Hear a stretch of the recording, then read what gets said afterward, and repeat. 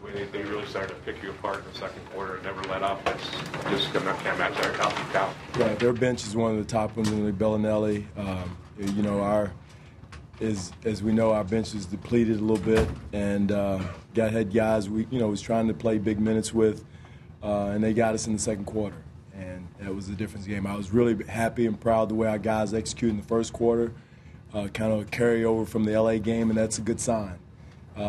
And again, there's no excuses in this league, but I'm gonna chalk this one to travel a little bit. We ran out of gas, but you're talking about one of the best teams in the league, and I thought we competed in the first quarter, and then we ran out of gas as the game went on. Some of Terrence's tendencies tonight look so good for a little while, and then have those lapses of concentration. Well, he's a young kid, but that's the only way he's going to learn. Doug is to be in there in the fray. I thought he did some good things. Made some big shots when the ball swung around in rotation. But again, you got to be consistent and sustain it. I think that's the key thing. And it's a typical young guy. He and Jonas both are error-prone, and those we got to continue to work with them and get them better in those areas and cut those down. Are you okay with leaving Terrence in that starting spot? We'll see. Like I talked to him before the game and let him know that, hey, this is it's an opportunity, not given. You got to continue to produce and cut down on the mistakes to earn it, to keep it. And we'll just see where that goes. I'm not sure yet, but I wasn't disappointed, especially in the first quarter. The second quarter, we had a lot of new guys in different positions, different places, just because we were depleted, and I thought our starters were heavy-legged a little bit, but we'll see.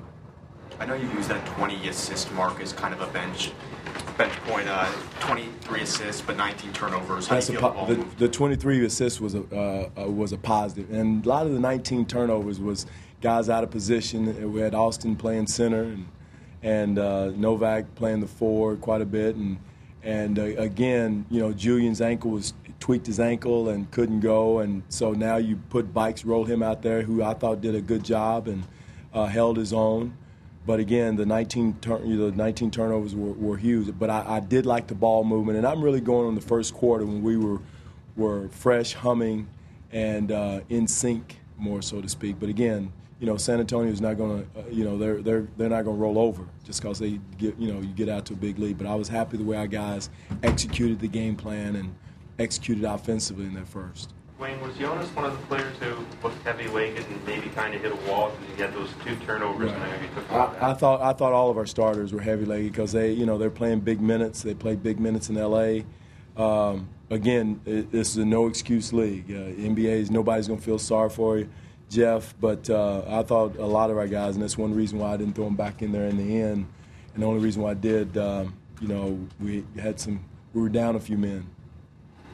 DeMar DeRozan had 19 points, 7 assists, but he had to fight hard for those. Is that just a product of being guarded by Kawhi Leonard, or that just teams being able to key on him? The team's going to key on him, man. That's quite a bit of it, and he's going to key on him. And I thought he did a good job of moving the ball when he didn't have the shot. But Kawhi is one of the top defenders in the league, and I still thought DeMar, did a good job offensively. I think we got to do a better job of screening. Helping those guys, being physical offensively as well as defensively. That'll help him quite a bit to get open and get his shot.